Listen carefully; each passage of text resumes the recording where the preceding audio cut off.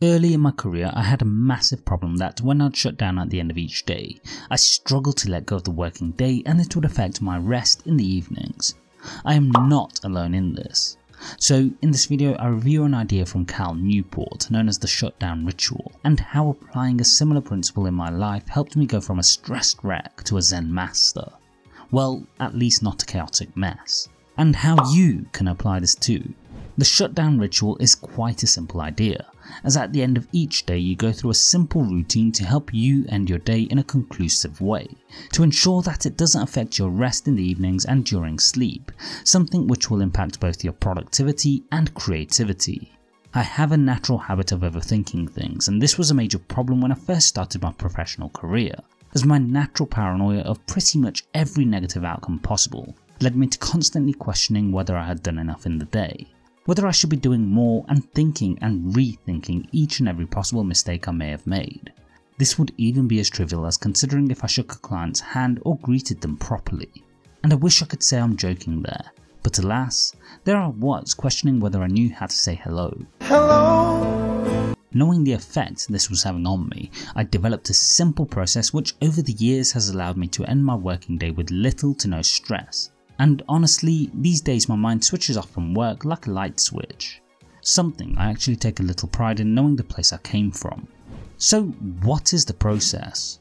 To apply the idea of my personal shutdown routine, I start off by scheduling time each day to go through the process, usually 30 minutes before the end of the day. This time is initially used to review any outstanding emails.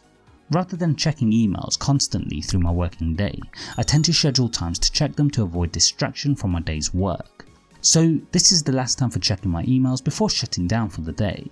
If there are any emails I can't action on at that time, I will look to reschedule them for the next day. Once I've gone through my emails, I review my to-do list, usually a key list of tasks I need to make sure I complete within the day or week, depending on urgency. Those items that are completed will be ticked off the list, with those still needing work being rescheduled for another day. After going through my list, I begin to shut down whilst telling myself I'm done for today. Actually, the phrase wasn't something I consciously said, but rather just a habit I grew which I now maintain, as Cal Newport defines this as a termination phrase, which, in the event of thinking about work in the evening, acts as a reminder that you would only say it if you went through the full process before shutting down, essentially tying up all loose ends.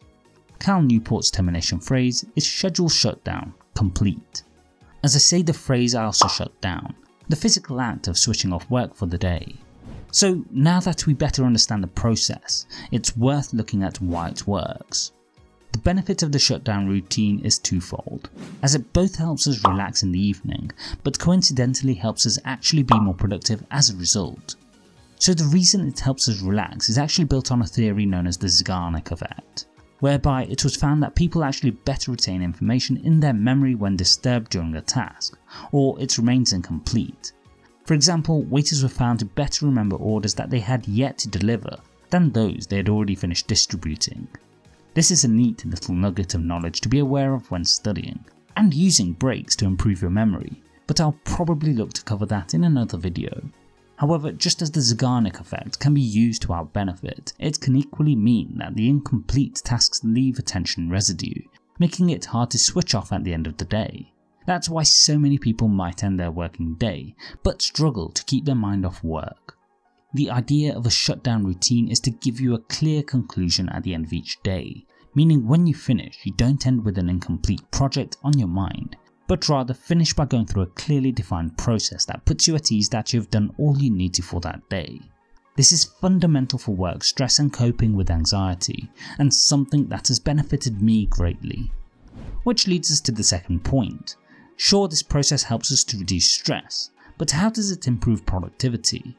Well, this is down to something known as the incubation effect, whereby we may consciously stop thinking about a problem, but your unconscious brain is still working to find a solution.